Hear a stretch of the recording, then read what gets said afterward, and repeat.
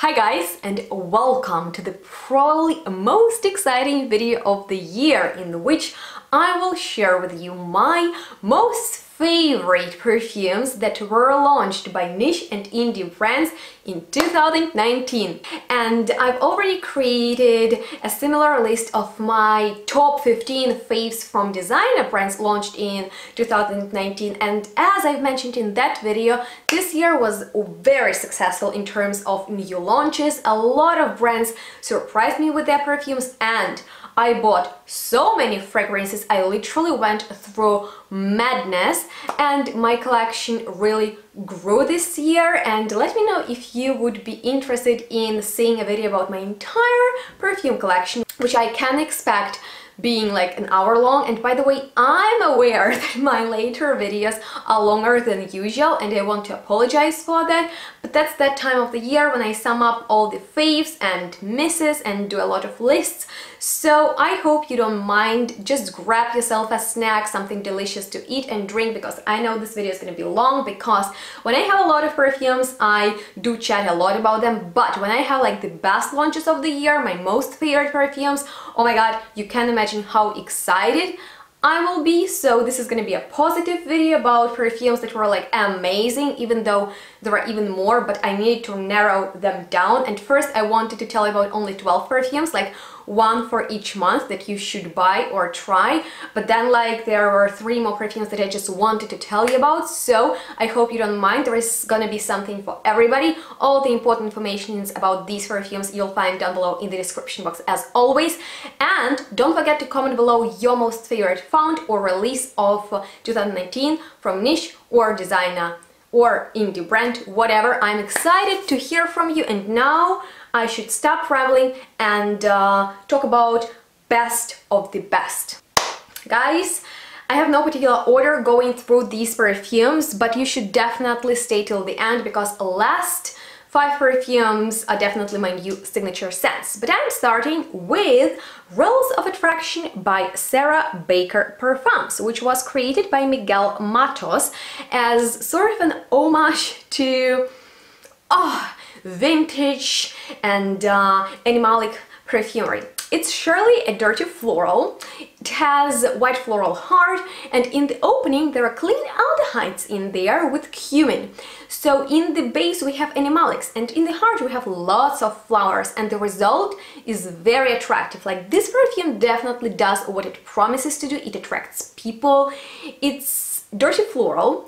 It's quite vintagey, and Miguel definitely creates most exciting vintage smelling but perfumes with modern spins. So I would definitely recommend you to check this one out if you enjoy aldehydes and animalics and flowers in your perfumes. You want it to be super long lasting and very attractive, unisex, and if you're looking for a special type of occasion perfume, I really recommend you this one. And Sarah Baker had actually a lot of exciting launches this year, but in my opinion her most exciting collaboration was with the House of Versace. And the minute I heard that she's collaborating with Donatella Versace, who is just an icon, I was just like not only jealous but so happy for her, and like Sarah, you're so lucky.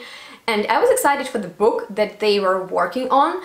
I was just like so teased by all the pictures that she posted on her social media, and a few days ago I received this. You guys, can you imagine? Like, this is Baroness book that Sarah Baker created with Donatella Versace, and just look at it. Oh my goodness, like, can you see it? I'm so excited to read it. All the images are so interesting and just beautiful, but I want to show you particular picture of these ladies being all so fancy. Like, oh my god, I love it, and congratulations Sarah, you rock the world. We are moving on to the next perfume because we have 14 more to go, and this one is Love Mimosa by AMOUAGE, that I was very excited about, because you might know that I enjoy Mimosa. I even picked it as a main star in my collaboration with SP Parfums Powder and Dust, which won the most prestigious niche award as the best artistic perfume. And the reason why I wanted to work with Mimosa, that is a very special perfume ingredient. It's powerful and it is powdery, and Yana loves powdery scents. but I didn't want to work with iris, even though I love it, but I think there are so many irisy perfumes and I just wanted to do something new as always. And Mimosa back then, like last year when we created Powder and Dust, it wasn't that popular, but this year I noticed quite a few niche and indie brands released perfumes with Mimosa as the starring note in them, and I was excited for this one because I love AMOUAGE's Secret Garden line, and this color was beautiful and this scent is so unique. I was definitely very pleased by it because even though it is floral and very sunny, and that's how Mimosa smells, it's also quite fresh and aquatic because there is an oceanic accord in there. It's also super powdery because for this perfume was used prednisone, which is new molecule for that powdery scent, and also quite sweet and fruity. So you're definitely feeling that ocean breeze and intoxicating ylang ylang scent in the air when you wear it. It's very fresh. It's one of the most strongest perfumes and definitely one of my most favorite picks of the year. Actually, I wanted to include only full bottles in this video just because, like, if these are the best perfumes, I should have invested into them or like sent full bottle, you know, but I have two exceptions on today's video because like those perfumes are from my favorite indie houses, and one of them is Clouds, and I have a travel spray of it which I bought for my mom. I'll tell you the story, but first of all, let me tell you something about this perfume, because this is a collaboration between Christy from the Facebook group Oh My Soul and Sarah McCartney from 4160 Tuesdays, and they've already collaborated on Oh My Soul, which is definitely my #1 perfume from this house, even though I have so many favorites and I was a bit crazy purchasing so many this year, but I find this is one of the best indie brands. Their perfumes are so fairly priced. They offer some discounts. You can get samples, travel sprays, 30, 50, 100 ml bottles, and also refills. So their concept is fantastic, amazing creativity, always so unique. But even though their perfumes are fairly priced, this one, it's also fairly priced, but it is so expensive for this house. And even Sarah told on her social media that this is the most expensive perfume she has ever made because of high quality ingredients in here, and basically it's a contrast of both happy and sad notes, and this perfume was inspired by both sides now by Joni Mitchell. That's a beautiful song, and in here we have kind of like elements that are both gloomy and sunny, and it's just like sun peeking through the clouds, and that's just very hopeful message that Christy and Sarah are telling through this perfume. So also the ingredients were used for this perfume that are citrusy, bright, floral, fun, and then there is orris root for the depth, and hay, and some sandalwood. So the result is fantastic, like it's fabulous. And I have a travel spray for my mom because here is a story. When I fall in love with one brand and I like want everything for myself, I also want perfumes from this brand for my loved ones so I can enjoy them on them. Do you know what I mean? I hope you can follow me. So when I smelled Clouds, I just knew it's gonna be perfect for my mom. I know which perfumes she enjoyed, and she is a fan of Guerlain, which is my #1 designer brand, and Clouds smells very similar of Guerlain's earlier offerings just because it is powdery, and powdery is the signature style of Guerlain perfumes, but it's so like, it's incredible. You should definitely all check it out.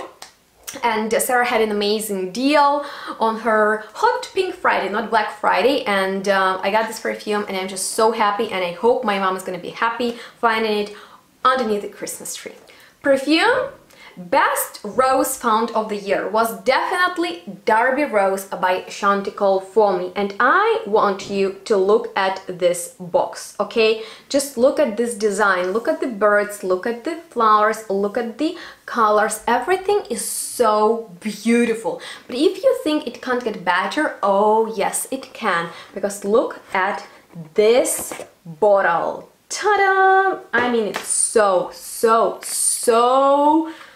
pretty and actually royal, and this cap, like everything is perfect about this fragrance, which is definitely a very rosy one. It's about the rose that is fresh. It reminds me of the first rose that blooms in your garden, and it's a sign of spring, and you're very careful with it because it is fragile. It's fresh with citrusy and light berry undertone, And I need to tell you that this is an elegant rose that is special enough but also casual enough. And I love different kinds of roses. They can be sweet and deep and oriental, or they can be modern, light and transparent. And this one is definitely on the second side, and I really love how luminous it smells on my skin. It is all about the texture in this perfume, and I think if you love rose or just very beautiful perfumes, you should check it out, because like it's made for the rose lovers. So I was telling you I have two exceptions, and the second exception is Jade by DSH Perfumes. This is the sample.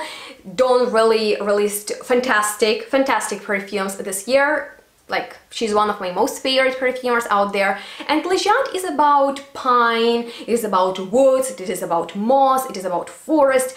And I've always kind of like shied away from those type of scents, just because like I've never loved them, like never ever. And Dawn, what I love about her, she can make me fall in love with that genre that I was always like not the biggest fan of, and I never paid attention to it. Like, she creates perfume like I want more, I crave more, and I ordered a bigger bottle of it, but I just really want to tell you what appealed to me about this perfume. So a few days ago we got our Christmas tree.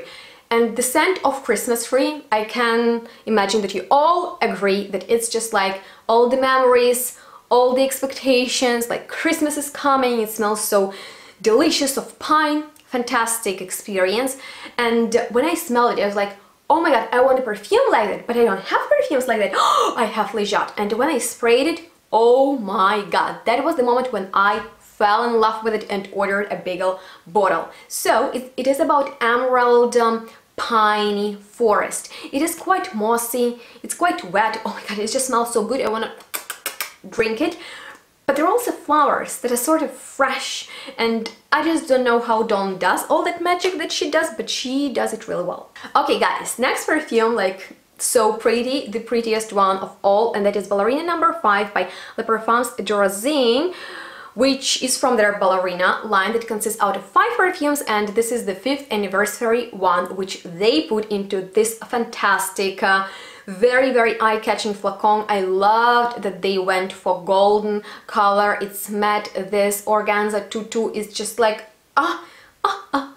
so girly, so beautiful. And I loved how they worked with the design and actually the scent inside the bottle, which smells of juicy flowers. It's quite powdery too. Rose in there is one of the most noticeable notes, as well as orange blossom, and rose is the signature element of Le Parfums de Rosine. And then the base, it's sweetly woody and resinous, and the scent itself is so mass appealing, but then the bottle is just like one of a kind. I don't think there is any bottle like it out there, and that combination of quite mass appealing scent and the prettiest bottle ever makes this perfume like a perfect gift or a perfect blind buy. So yeah, if you are looking for a perfume that you could rock on the daily basis and would love to hold it in your hand, go for Ballerina perfume, but the previous 4 are also real good. Just wanted to tell you that. Okay, so the next perfume was long awaited by me. So it's a violet perfume. It's called Bint Al Faransi by Abdul Karim Al Faransi, whose work I really enjoy because he manages to combine both Oriental Middle Eastern perfumery and classic French perfumery in his work.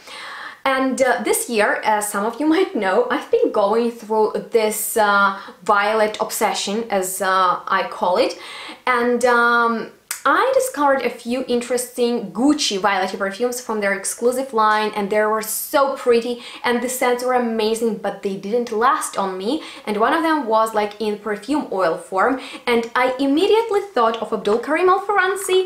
I messaged him, I asked him, can he create a violet perfume, and he responds with yes, and I was just like, oh, I was so excited.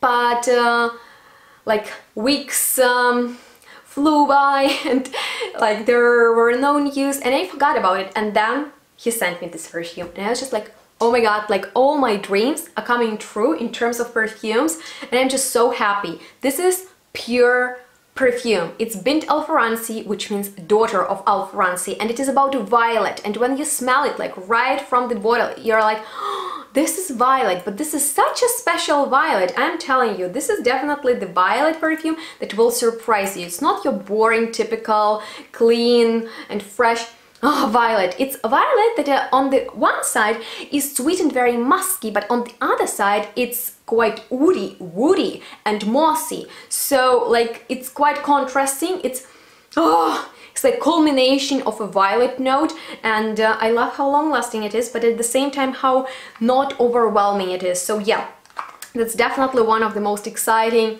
launches of the year for me. Like, I love how clean it is and then how deep and dark and dirty it is. Like, very polarizing violet, and once again, long lasting, beautiful, gorgeous, affordable. So seems like a real must try, right? Okay, so here's a real beast here, and that is Doraphilia by Miguel Matos, this time from his indie line. And this perfume should evoke a sexual erotic feel, like when you touch animal fur and leather and skin, and that's very like in Miguel's style, and he loves animalic notes and I do love them too, but I've never been a fan of leather. So when I saw like a very leathery perfume in Miguel's collection, I was just like, okay, you know what, I want to try it, maybe it will work out for me, because like in a lot of times I find leather just doesn't work. It's too warm, it's too heavy, it's too blah, you know, it's just like challenging. And this one is definitely challenging because it's like right in your face. It's so strong. It is about definitely vintage style. If you love full-on vintage perfumes with all the aldehydes, with all the opulent flowers, if you want it to be a real beast and you want it to set free, check out Doraphilia. It's like real extreme animalic leather that for some strange reason is my favorite leather, and I find even though it's so like woo beast mode, it's very wearable. Definitely sexy, because I love sexy animalic perfumes. If you don't, I don't think there's gonna be something for you. So I received something very exciting a few days ago, and that is perfume from a completely natural house, the Parfums du Monde, that was founded by Thierry Bernard, who is an amazing guy. He has an amazing wife. We were invited to Strasbourg for a very exclusive launch of the perfume that he created for European society, whatever, like, and my boyfriend really loves his spicy signature, as we call it, and Terry just recently released a new perfume, and are you ready for this? I'm not sure, because just look at it. Like, this perfume will take you to the jungles. You know that song? Well, this is how it smells to me. It smells of jungles, and it is called Ujjan. So it's a natural perfume, and it is about gorillas that are jumping in the jungles, enjoying their life and crushing everything, the leaves, the woods, the fruits, the flowers, just like everything, and it just smells of smashed jungles. And you can have a look at the pyramid, which starts with citruses, then we have a floral heart, then Cherry's signature spiciness, and then kinda sweet but also earthy myrrh. Exactly, myrrh is quite there, vetiver is there, but at the same time that greenery, that fruitiness. My boyfriend told me it's mango or maracuja, or I thought it's guava. It's just like green and fruity, and it literally will take you to the forest. And even though it's a foresty perfume, it's an exotic foresty type of a scent with interesting spiciness, it's completely natural, and it's quite long lasting as all Terry perfumes, so I just needed to include it on this list. Okay, so here is one of my most favorite perfume founds of the year and one of my best perfumes in my collection, which is Civet Cat Shipper by the tiny indie brand NICHE Perfumes from Canada. And here is the deal, you guys. If you want an aphrodisiac in a bottle, and we all know that animalic notes work like aphrodisiacs, they attract an opposite sex and stuff like that, and they just make you feel very sexy in your own skin, but you don't want to go for a full-on animalic perfume right in your face, you don't want to be a walking cat pee or a horse poo, you know, you want a sophisticated animalic perfume. this is what you need in your life, because this is a real shipper that opens with a bergamot splash, and I love bergamot. I love how zesty it is, I love how green it is, I love how mouth-watering it is. And this is a very sophisticated animalic perfume that just attracts and allures and teases and makes you feel very, very good. I love that it's on the juicy side. I like that it is not too dark. I like that it is not too challenging. It's actually very addictive, and I highly recommend you guys to check this one out. Like literally, if you want an aphrodisiac in a bottle and you want it just to be like my happy fragrance that works every time, that's the one, at least for me. So, I've promised you to tell you about my top 5 new signature scents, and here is the first one. It's from one of my favorite niche brands, Ballerina, and they have amazing offerings, and there are some misses in their line. And when I saw the release of Slow Dance, I was very excited for it because I loved each and single note in that composition, and when I tried Slow Dance in the store, I fell in love with it and purchased it right away. And that was a very smart decision because I still love it and find that this is one of the most unique and interesting perfumes out there, and it is definitely a gem of my collection. So, I think what's special about it is that it might smell different to everybody, and we have a review with my boyfriend that we created on it, and you can check it out to see both perspectives.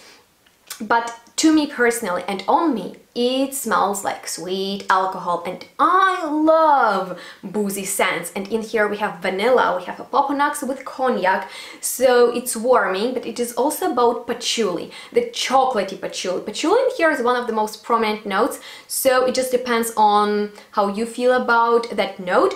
There is also a touch of violet, hint of geranium, and labdanum for that voluptuous feel. And Slow Dance, it's just like a very high night out for me personally, and I love how comforting it is. Like, this is definitely my boozy signature scent that makes me high, and I love that feeling because I don't drink, smoke or use any drugs, but my drugs are perfumes. And Slow Dance is that type of drug that is not too heavy. You won't feel yourself real bad the next day, but it's just like good enough.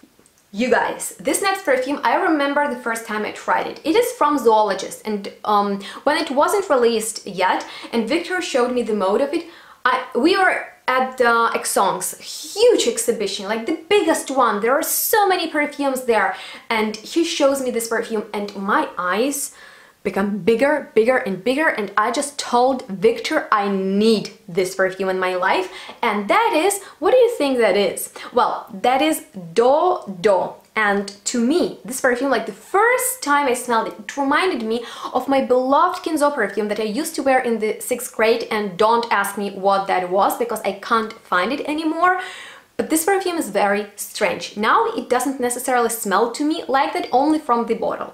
But to me, like, this is animalic perfume. It's about cat musk, as I call it, which my boyfriends enjoy. It smells clean and animalic, and somehow that musky molecule reminds me of cats. I don't know why. Don't even try to understand me. But then we have citruses in here, and then we have a strange note of fern, and then we have even stranger notes in this composition, which are berries and lychee, and then flowers, rose and geranium. But those are supporting notes, those are not main players. In here we have sort of like a balsam fir, so it's like some balsamic but also like piney note, and lots of musk, lots of moss, and lots of ambergris. That's why it's very sexy to me. Like in my perspective, it's a very sexy animalic perfume, but on like wet side. That's why I love to wear it when it's rainy, and it's just like, yeah, it's my new dirty animalic signature scent.